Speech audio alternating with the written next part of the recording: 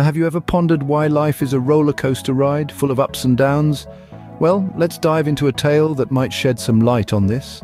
Once upon a time, in the heart of a bustling city, there lived a successful businessman named Aryan. He was a titan in his industry, a man who seemingly had it all, but as fate would have it, Aryan suffered catastrophic losses in his business. Everything he once owned was sold off piece by piece until he was left with nothing. His home was on the verge of being auctioned, and his will to live was flickering like a candle in the wind. In the midst of this despair, an old friend of Aryan's paid him a visit.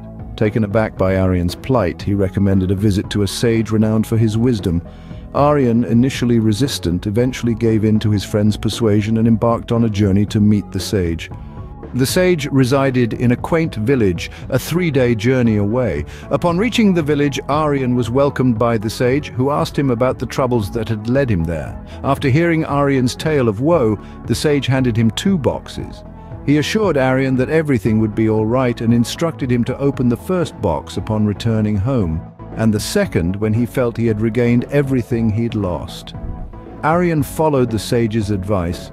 Upon opening the first box at home, he found a note that read, "This bad time will pass." Encouraged by these words, Aryan worked tirelessly, rebuilding his life from scratch. Fast forward 10 years, Aryan had clawed his way back to the top. He was once again the biggest businessman in the city. Remembering the sage's advice, he opened the second box. Inside, he found another note that read, "It's a good time, this too shall pass."